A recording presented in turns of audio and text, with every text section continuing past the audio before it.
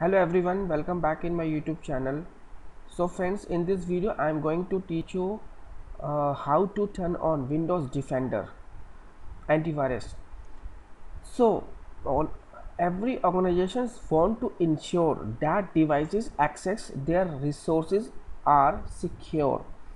So they may require you to use Microsoft Defender antivirus and additional Windows security features. Microsoft Defender Antivirus is an antivirus software that included in Windows and can help protect your device from viruses, malware and other threats. So friends, you can see this is our server, and first of all my internet is not running, so I need an internet connection for enable Windows Defender option. Just right click on the LAN and enable again.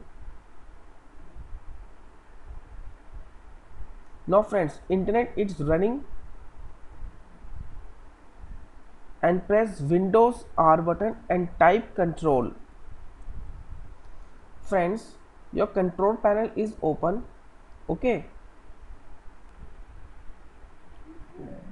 now friends, we will see Windows Defender option. Just single click and just select update and update definitions. Just single click. Now friends, it's update from internet.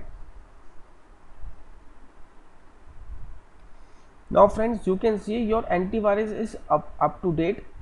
Okay, you will check the last updation status and which time is started and which time is closed. Okay friends, so now your defender is protected and it's showing in green color.